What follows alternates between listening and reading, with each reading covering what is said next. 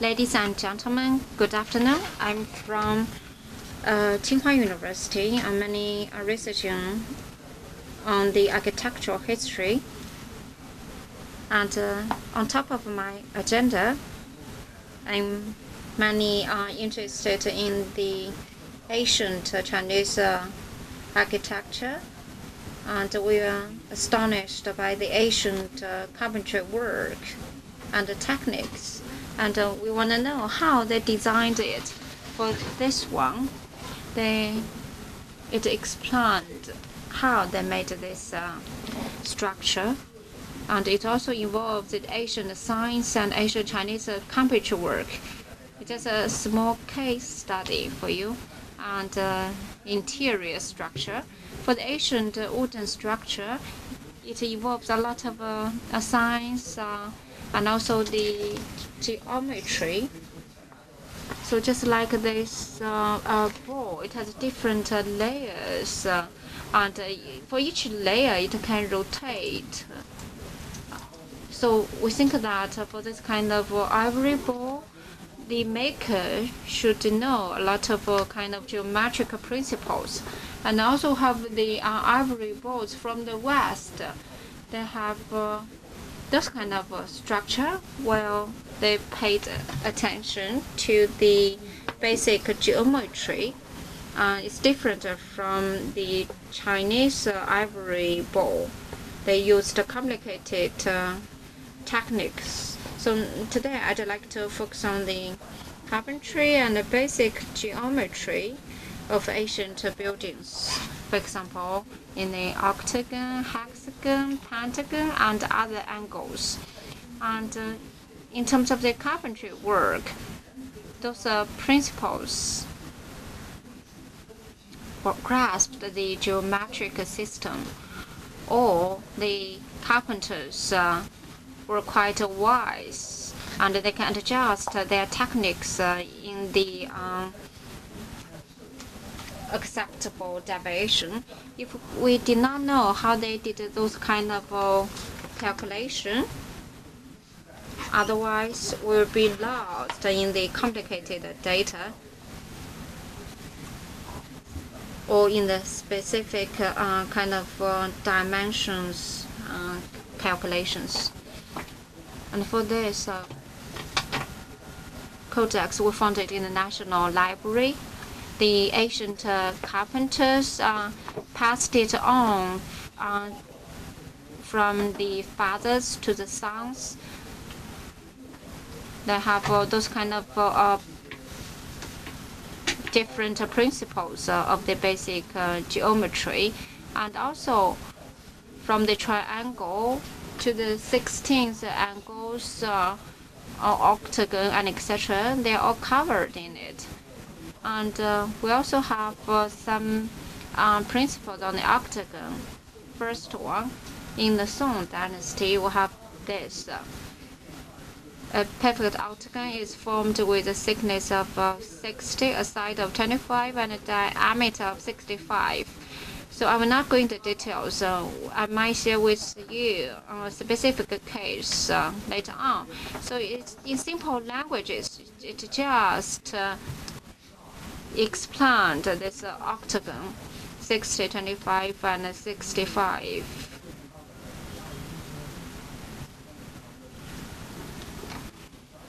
So it is those kind of calculations. Now how about the other simple principles passed on from generation to generation? The first verse and then the other verses, and how this octagon can have a square in it. I have different verses to explain the principles. So we also have those quite complicated ratios between the octagon and inscribed square. And then let's look at the specific cases. In China, this is a quite typical pavilion. In Songshan, we have this steel pavilion, the first impression is that the carpenters would encounter some problems. That is,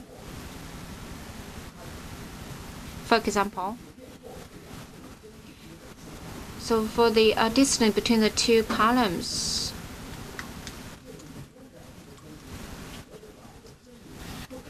and if it is a whole number, and then for this interior two columns, the distance might not be a whole number. So they used this kind of relationship, that is 13, 12, and 5, so that they can try to unite ornament into this system and a mechanism. If you're interested in it, you can do some homework and do some calculation. And also in the summer place, we also have this Hua Zhongyou, wonder in picture area. This is the architecture of this wonder in picture. It want to have a very good effect. They also used some verses. And what is more interesting, in some wooden structure, they have those kind of different layers and structures. Today, for the octagon, we have the steel pavilion in Pingwu, Sichuan province. They have also the octagon unit. For this octagon, there has this angle, acute angle to this side, and it also has some structural adjustments if they want to form such kind of structure. So in terms of the design, it's also quite complicated. They made some adjustment.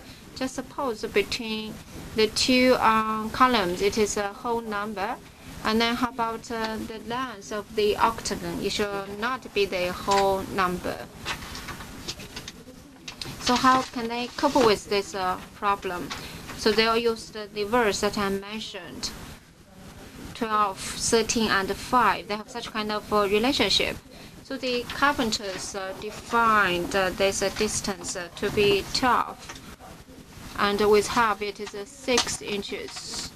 So it's a kind of 6.5 inches, and then we got 13 inches, and then that will be 5 inches.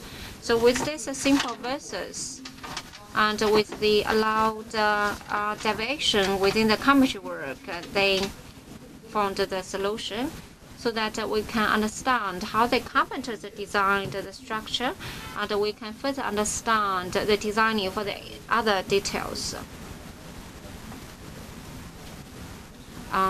So the geometric modeling. So I will not talk about the Western cases. In ancient Rome, they also used this kind of mechanism. They call this sacred cut. And then let's talk about the hexagon. So we also have such kind of verses, and many repetition of such kind of verses. So the ancient carpenters paid attention to the different relations of the diameter and the circumsphere. And they also have those kind of geometrical model in the ancient Rome, and also the imperial forum in Rome. I have 2 studies. We have this imperial ancestral temple in Beijing. That's what we call the labor people temple. It has this water well pavilion. That is a pavilion over this water well, hexagon. And another architecture, we also have this pavilion.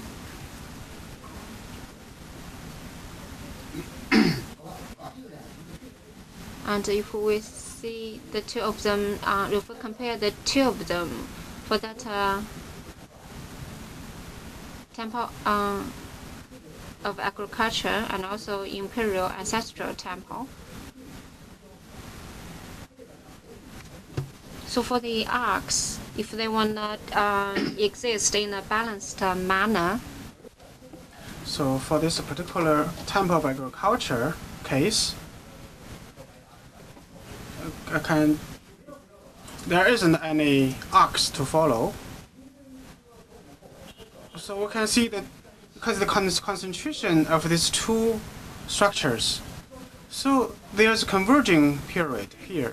So this architecture undoubtedly brought a lot of challenge to carpenters, which call for the sophistication and complexity for the separation of three.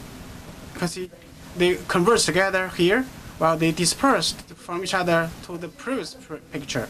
So in this temple of architecture, they use more pure ideal geometry, which is a big challenge for carpenter. While in contrast, for the temple, imperial ancestral temple, they use a compromise. So for these two pavilions, I give my voting to this one, to this temple agriculture.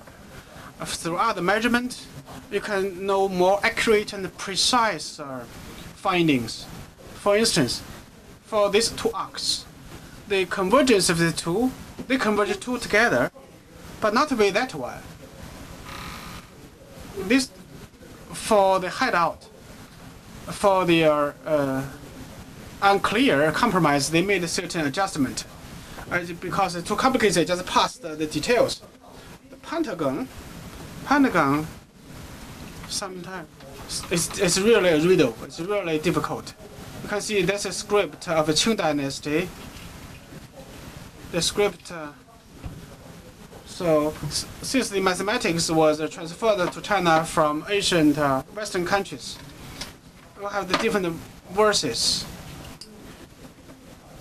You can see here, they recorded in Yang Shilei Codex of 17th century.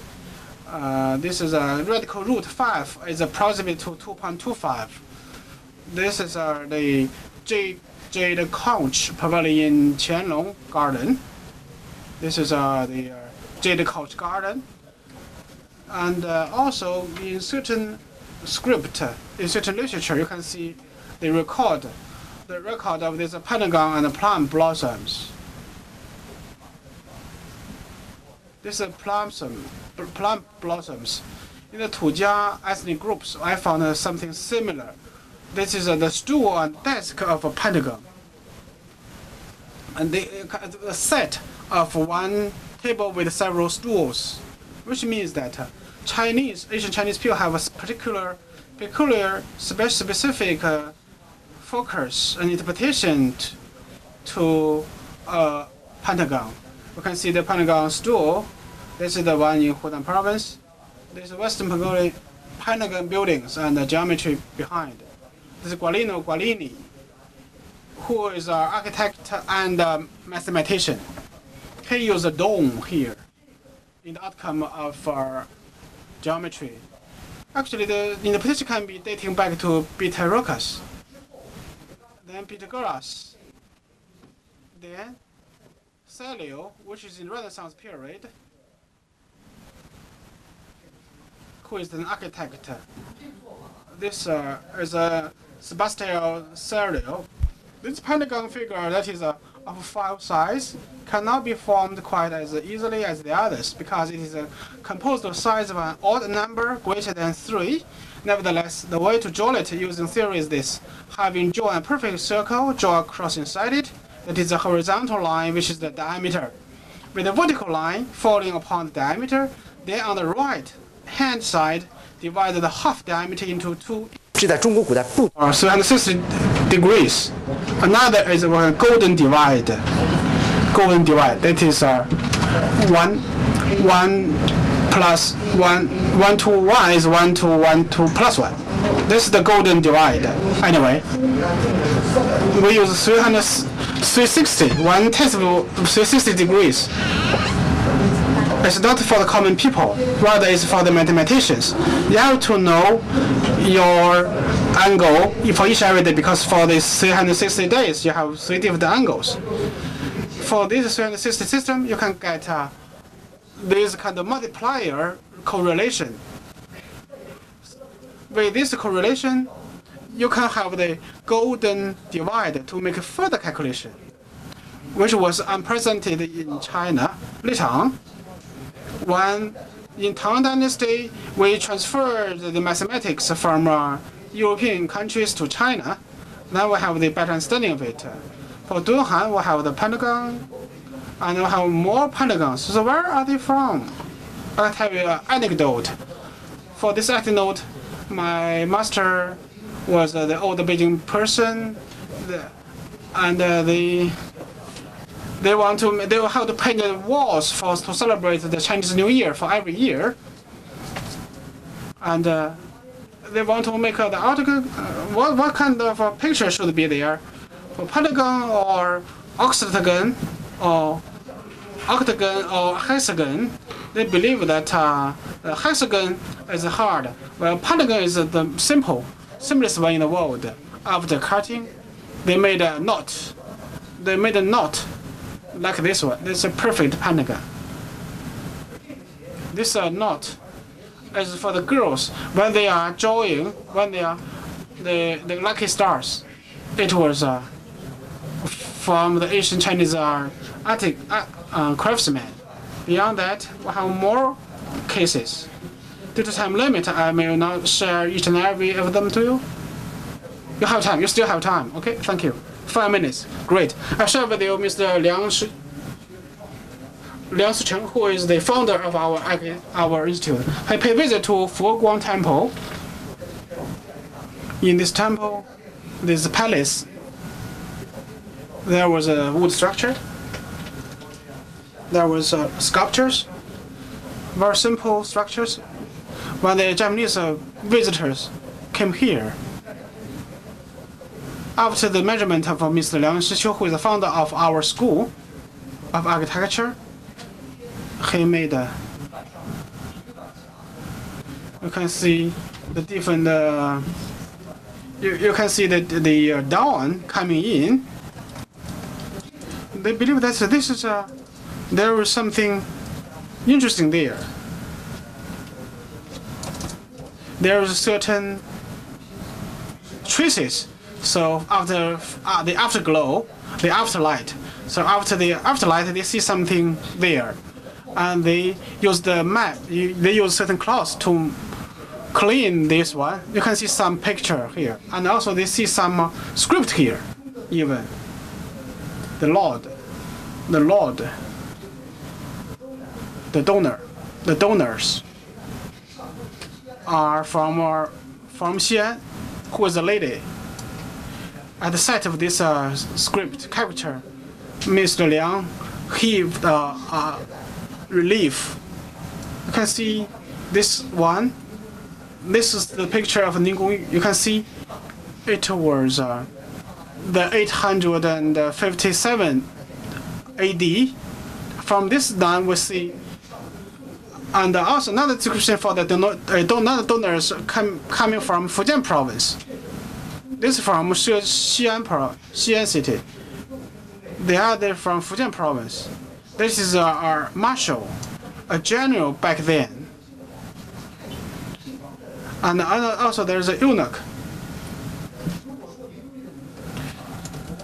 So you can see we have the generals of the eunuchs, we have the donors, so it's a really complicated story. So the design can be dating back to the classical methods back then. So according to interpretation from Mr. Master Liang, he has certain findings. For me, I made a recalculation. So 17 inches, 17, and also deviation. You can see the angle based on the 3D scanning and the statistical analysis. We made the measurement to all the different arcs. Through 3D, we have this regression of the statistics. So all those we can see the structure. You can see the correlation between the two. On the one hand, you can see the pitch, and then you have the whole architecture. You can see something mysterious. The mysterious pitch here. This is a two triangle.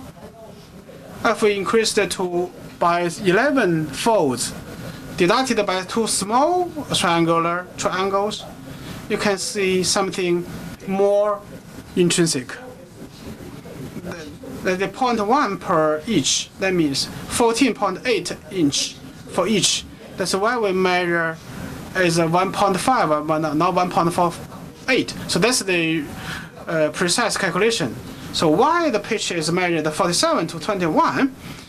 So 47, how much is 47 divided by 21? That is 2.238, and that is a radical root 5. Radical root 5. So this is something really interesting and awakening. We have the 5 radical sign. We have the similar one in the buildings of Tang Dynasty and the Liao Dynasty. Whether that's the representative interpretation of the architecture, we don't know. But anyway, that's something thought-provoking. Thank you. Time. We have time, but I don't have more PPTs. Very interesting. In the eyes of an architect, we see another world. What we can see on a daily basis is only the buildings, the exterior and interior, but we don't know the rest. Any questions from Mr. Liu after his presentation?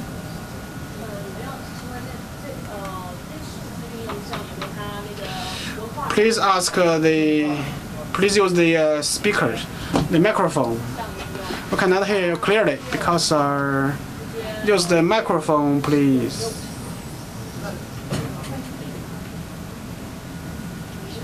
My question is that 865. We see certain numbers in whether you have certain cultural connotation to those numbers. Great, you have this question related to culture. I have an interest here. Hopefully I can solve your question. Give me 10 years, unfortunately, please. Why? I'm convinced that now I cannot solve the issue of 5, 6, 8. I don't have the authority to give you the answers because I don't know whether it's radical sign 5. For instance, like a number or whatever, maybe the Pisa Palace, the highest is 7.459. It's a very weird number. But what does that mean? It's for the cultural meaning, or that's the craftsman's proportion. Conclusion. This is a maze. It's a riddle for me. I cannot make sure it's a 7598. I cannot say for sure there's a cultural connotation. First, I try to interpret, or I use the word I try to measure, not interpret, because without an accurate measurement, I'm not in the capacity to make this prediction and interpretation. Thank you.